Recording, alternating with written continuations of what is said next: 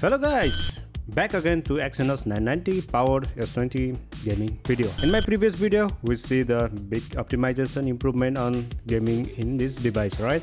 Let's find out how is the situation in the Genshin Impact. Many devices still struggle running this game. It is super heavy game to run it. Anyway, make sure you are subscribed to my channel. Let's start this video. As always, let me disable cause game optimizing service, set the graphic setting to medium. It doesn't make sense to set it to the highest graphic as no one is going to play their game in the highest setting even on the PC. And the most important is that this game has really optimization issue in Android devices. The temperature is as usual. Let's start.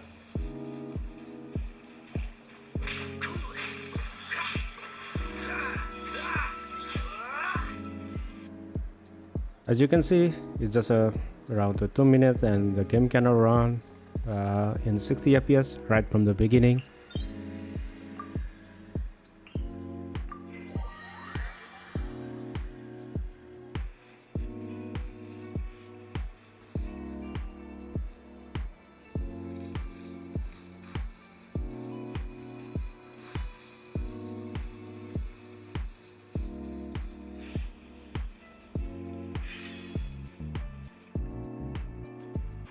This game is really so huge. This game takes almost more than 5 or 6 GB of storage of the device.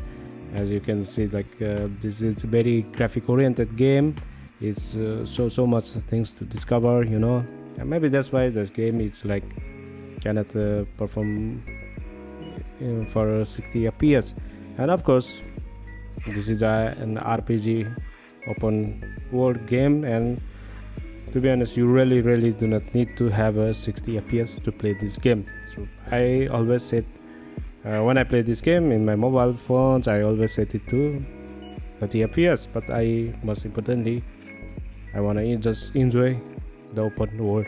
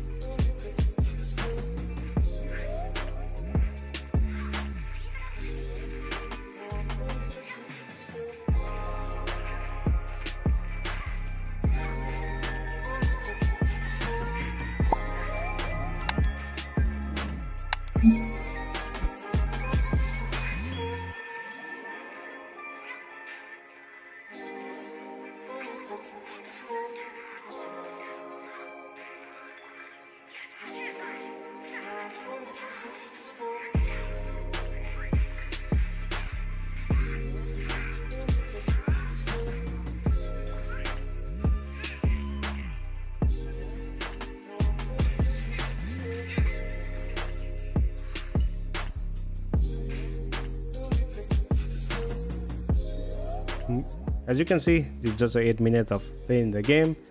The surface temperature is around 47 degrees Celsius. It's a bit high, it's just 8 minutes, but let's see if it keeps increasing or not. Just forget about 60 FPS, okay? You cannot achieve that.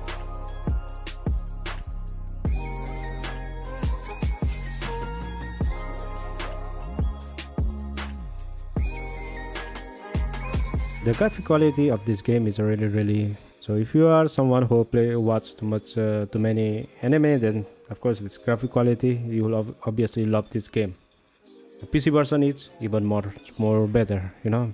You can run exclusively very neat and clean graphic of this game in the PC.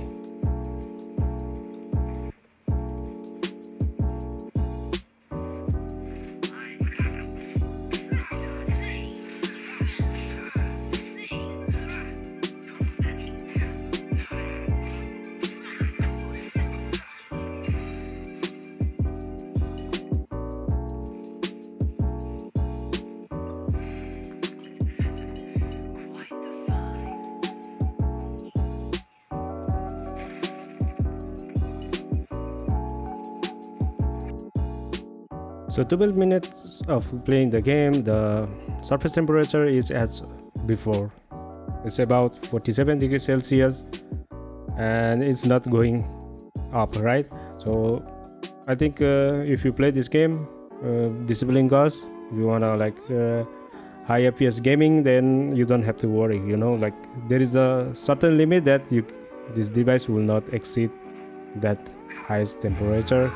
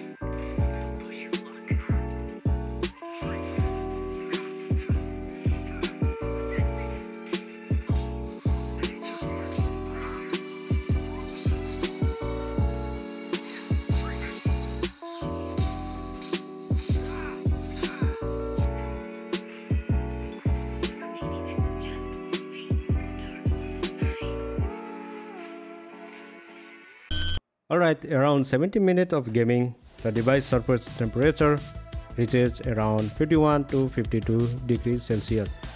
It is really crazy, right? It feels very warm, like the device is really warm, and this game will make this device you can cook breakfast, right? Let's see the result. The average FPS is 43.3.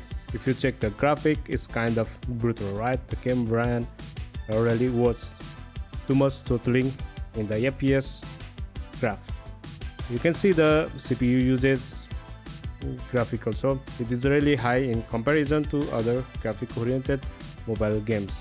Surprisingly, the battery also consumes around 6 watt, just about 17 minutes of gaming. This result seems quite underwhelming, right?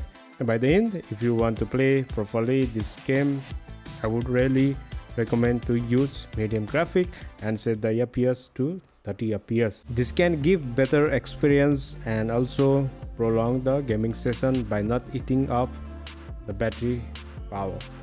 60 FPS is used for this device, particularly for this gaming, for Genshin Impact. This is just an RPG game, right? And you really do not need a higher frame rate setup to enjoy it. For the first-person shooter games like PUBG Mobile, Call of Duty, or Apex Legends, the FPS is really very important.